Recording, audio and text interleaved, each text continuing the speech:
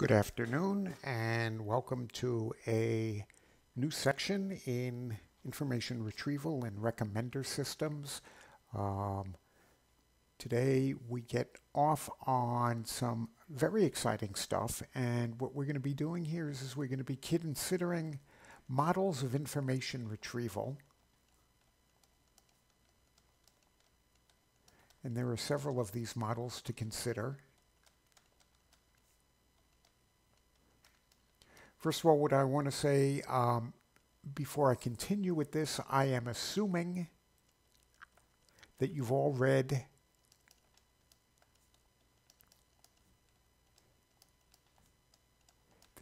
about stop words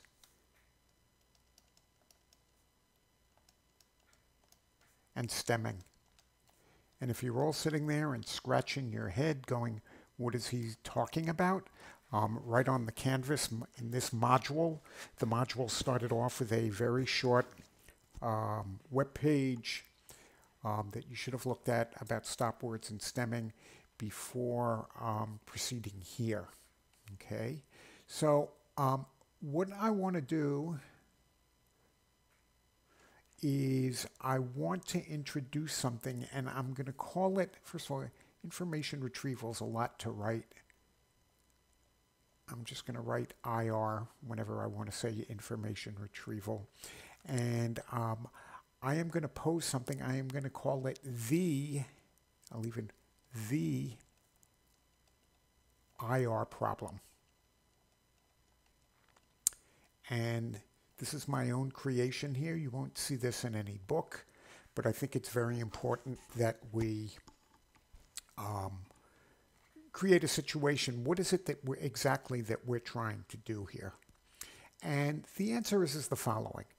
The first thing is I want to assume that we have some large collection of documents. And here is our collection right here.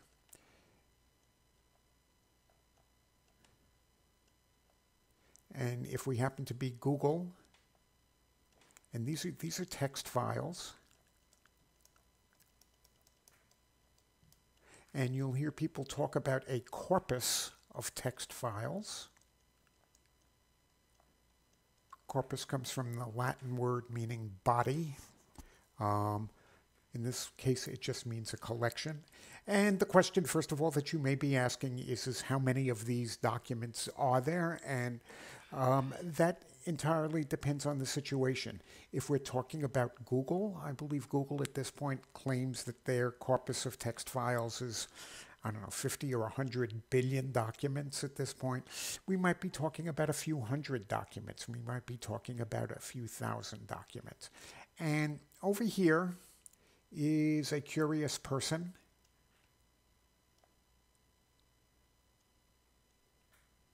Curious people always smile. They have fingers. And a curious person is trying to figure something out. So the curious person's working on a problem. The curious person needs to know something. Curious person needs to know something. Or we can even state this another way. We could say that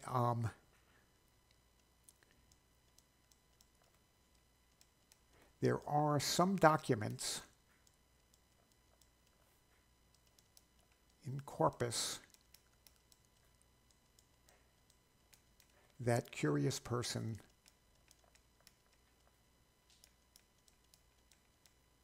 would like to see.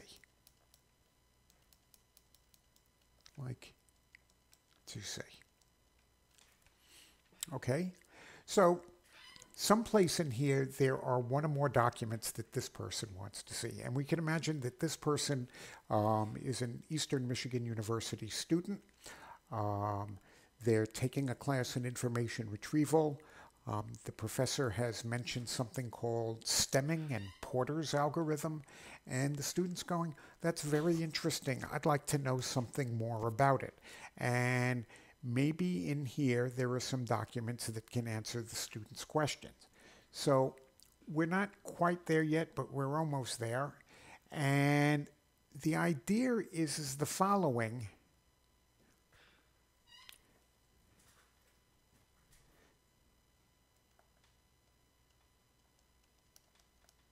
Curious person, and maybe I need to abbreviate it that way. Curious person's interest in documents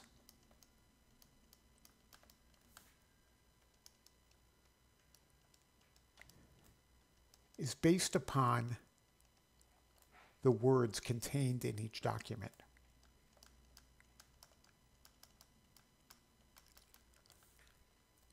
Now you might be saying to yourself, isn't that obvious? And obvious? And I'm going to say, no, that's not obvious. I mean, curious person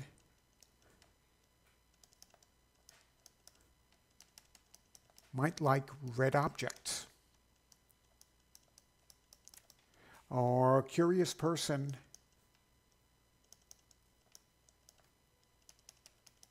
might like kitty cats. But these things over here are not what are going to help curious person find the documents that we want to find in this corpus over here.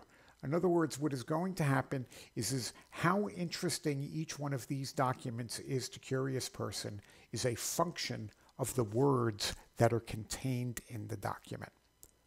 Now, that's not to say that we can't be curious about things like this, and that is a completely different problem. That is not the scope of this class. But what we are assuming here, the big assumption is that the word content of a document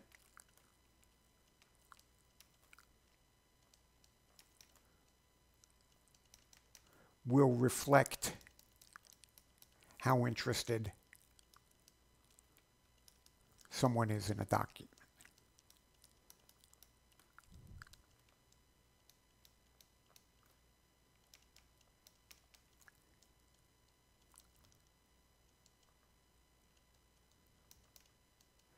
Now, the other problem that we have here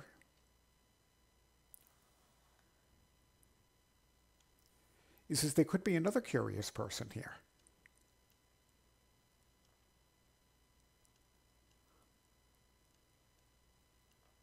Okay? So there's curious person 1, curious person 2. And these two people may be curious in the same thing. But that is then the problem that we have is that it may not be the case that they think that the same documents are equally important. And that's something that we're going to have to talk about in here. But the point that I am trying to make is that this person's interest in these documents, if we could score them, okay, and maybe a higher score means that you're more interested in it, we are going to assume that that score is somehow based upon the words that are contained in these documents. So that's what I call the information retrieval problem. How do we figure out which one of these documents are interesting? Or can we do something even more clever? And can we order these documents from the most interesting ones to the least interesting ones? And that's what we're going to be looking at in this section here. Now,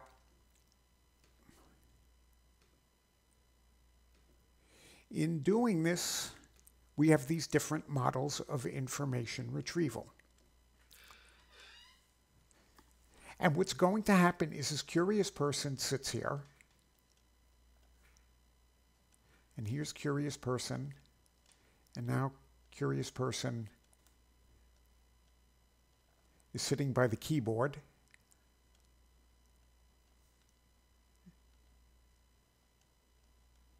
And there's a computer, in case you couldn't tell. And they're typing something in. And curious person is looking at something that may look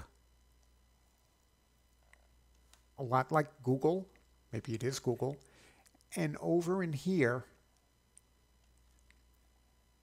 there's a search box.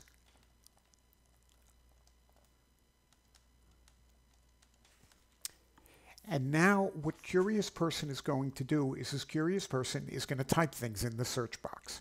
And maybe they type in one word, maybe they type in a couple of words. Cat, dog, mouse. And what we are going to do is, again, you may remember back over here, we talked about this corpus of documents. Well, we are going to say now that there is another document here, and we're going to talk about something that's called the query document.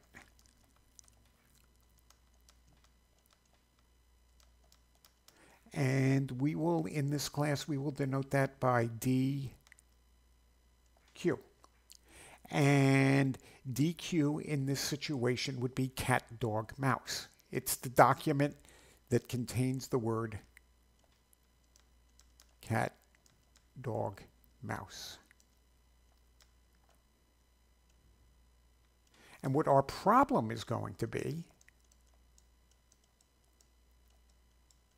is now to find documents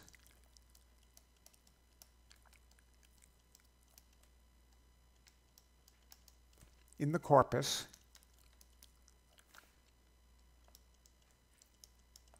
and let's give the corpus a name. We'll call the corpus C. So we need to find documents that are, and I'm going to put this in quotes now, similar to DQ. And when we say similar, that is to be interpreted as meaning that these would be documents that somehow we think Curious Person would be interested in. Now, there are several different models of information retrieval that we're going to consider to answer this problem, and I will mention them right here. The first one, and we'll talk about it in this particular video, is called the Boolean model. And it's pretty simple. You'll like it. The other one, number 2, is this thing that is going to use something called Jacquard's similarity.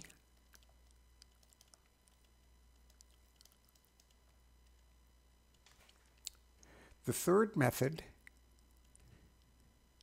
is something that's going to be called the vector space model.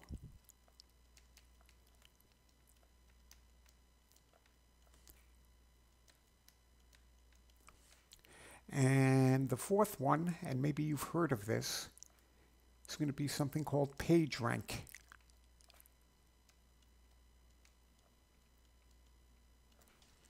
And these 4 models are basically the things that we're going to talk about in this particular section. We're going to knock these 2 off in this video right now because they go fairly quickly. They're fairly clever. The vector space model, you may be wondering, why did we spend all that time learning linear algebra? And it will come back to haunt you when we talk about the vector space model. PageRank, you may have heard of PageRank before. One of the founders of Google is a guy named Larry Page. And in case you didn't know, Larry Page is from Michigan. His father was actually a computer scientist, a professor of computer science at Michigan State. Larry Page did his undergraduate work at University of Michigan before he ran off to Stanford, where he never finished his graduate degree. But PageRank, some people theorize, is named after Larry Page. So with that out of the way, let's knock off these first 2 models very quickly. The Boolean model is surprisingly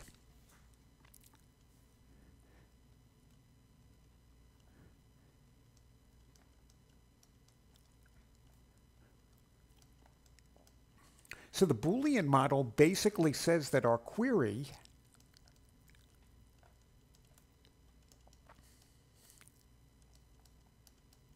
is a Boolean expression. So the Boolean expression basically says something like the following. It basically says, find me documents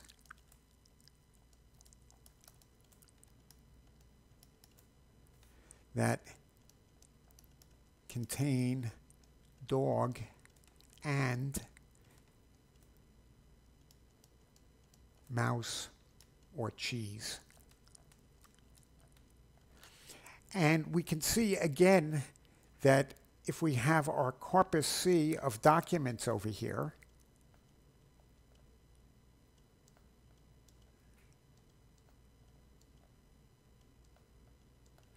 what we do is we just go through every document in the corpus and we apply the Boolean expression to see if it's true or not. So some of these are going to be true and some of them will be false. And then what we do is we just come over here and we return all documents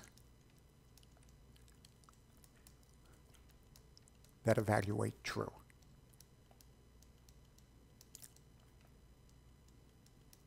In other words, all documents that satisfy this Boolean expression. Now, the beauty of this, okay, the pros, very simple, easy to implement.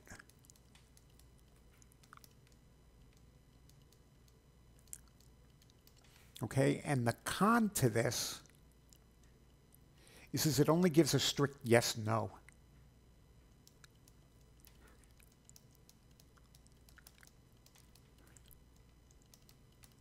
Strict yes, no.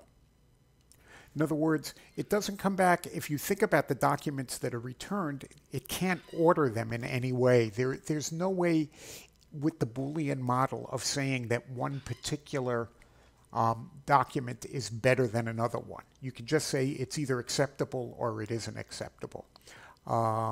So for those reasons, the Boolean model is considered fairly restrictive. But now we can do something a little bit more interesting. And we're going to have this thing called Jacquard's similarity.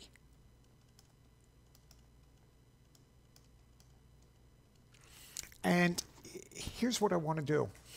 I want to assume that if I have a document D sub I, and I'm going to say that's a document,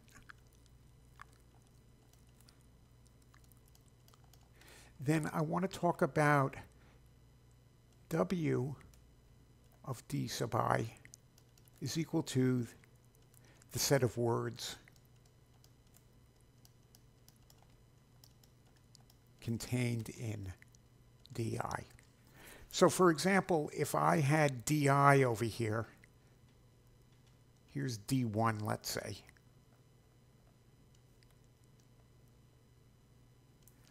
And this contains cat, dog, dog, mouse,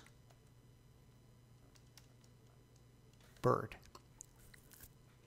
And let's call this D1. And I come over here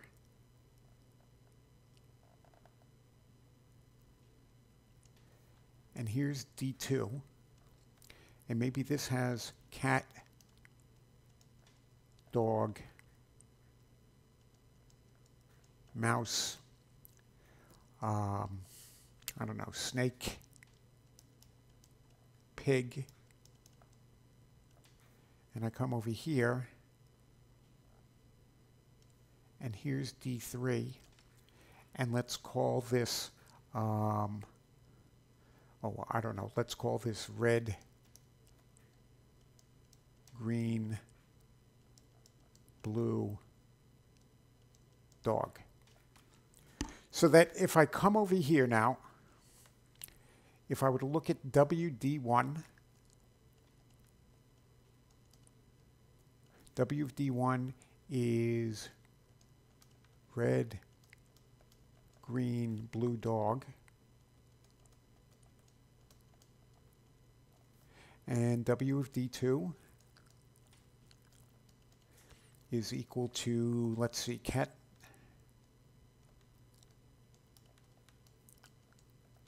dog,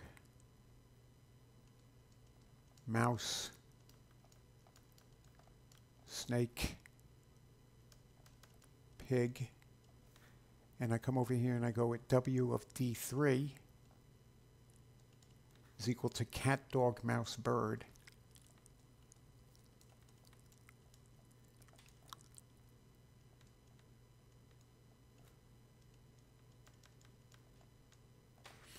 Okay, I hope everybody's okay with that so far.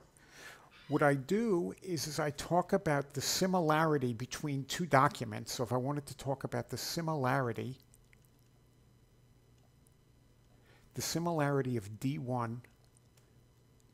of D1 comma D2 is equal to the words of D1 intersect D2 over the words of D1 union D2. So let's think about that. So for example, if I come over here, and actually, I'm sorry, what it is we want the size of these sets. So I'll put lines over them like that. So if I come over here and I look at D1 and D2, I can see that the intersection of D1 and D2, well, the only word that I see in common with both of them, so this would be equal to the size of the set dog. I'm making a mess here, and I think my yellow disappears when I do that. Yes, it does. What am I going to do?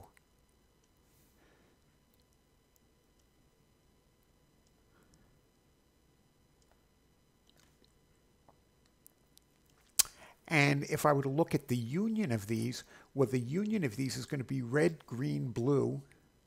So it's going to be the size of red, green, blue, dog,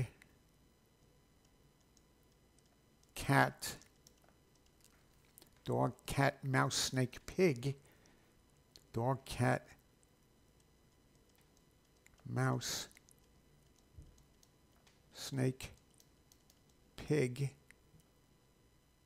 and I want the size of that. So this is 1, 2, 3, 4, 5, 6, 7, 8, 1 over 8. So the similarity of this is 1/8. So basically what we're saying here is that these two things here are not very similar. On the other hand, if I were to look at the similarity, and let's see if I can do this. I think I can do this. I'm going to bring this over here. I'm going to still leave. There you go. You've got D1 and D2 there. So suppose I wanted to do the similarity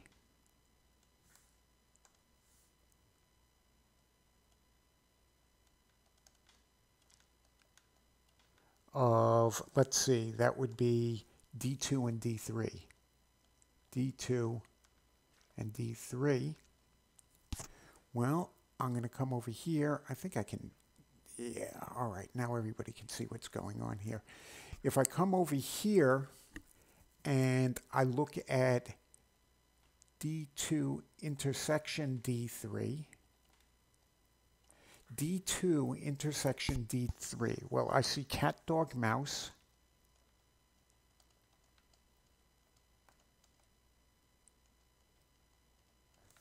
Cat, dog, mouse, snake, pig, and over here there's bird, so it's just cat, dog, mouse. D2 union D3 is equal to cat, dog, mouse.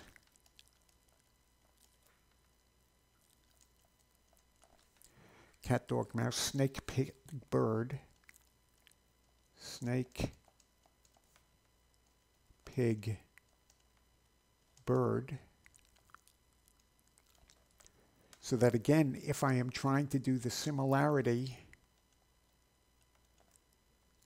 of D2 and D3, that is equal to the size of the set D2 intersection D3 over the size of D2 union D3. And the intersection, that's equal to 3. And this is 1, 2, 3, 4, 5, 6. So this similarity is a half. So we can see over here, again, if we go over here, the similarity between D1 and D2 was only an eighth. The similarity between D2 and D3 is a half. So we would conclude, for example, that that these two, D2 and D1, are much more similar than D2 and D3. So for example, suppose that our corpus was made up of this one, and this is our query over here. This is DQ. Now what's going to happen over here is we would come back with a ranking. It would come back over here and it would say the similarity between this query and this document here is 1/2. So it would rank this higher than it would rank this one over here. So again, I just want to say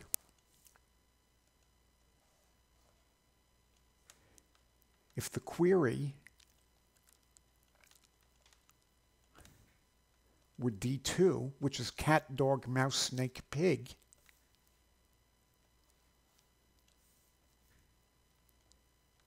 cat, dog, mouse, snake, pig, what would get returned, if we were doing like a Google thing here, if we imagine that this is our screen,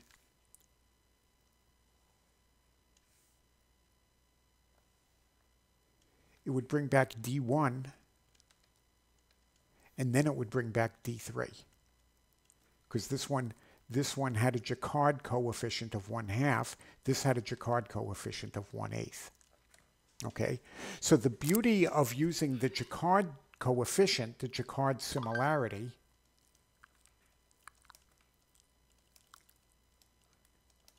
is that the Jacquard similarity is always a number that's between 0 and 1. And of course, the closer it is to 1, the more similar the documents are. The closer it is to 0, the less similar it is. So this gives us a way of actually ranking the documents. And again, what I want you to realize, I need one more slide here.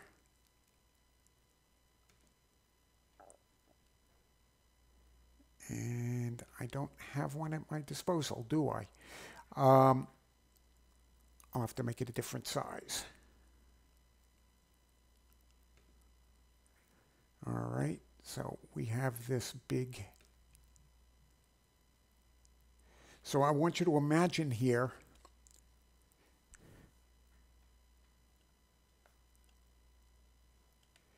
here's document 1. Here's document 2. Document 3. All the way up to document sub n. Over here, I have some document. This is my query document. So what I do is I just come over here and I calculate the similarity of D1, DQ. And over here, I calculate the similarity of D2 and DQ. Similarity of D3 and DQ, all the way up to the similarity of D sub n and DQ. Each one of these numbers here, these are all between 0 and 1. And what I do is I return these documents ordered from largest to smallest based on this similarity measure. Okay? that is the end of this lecture. Thank you.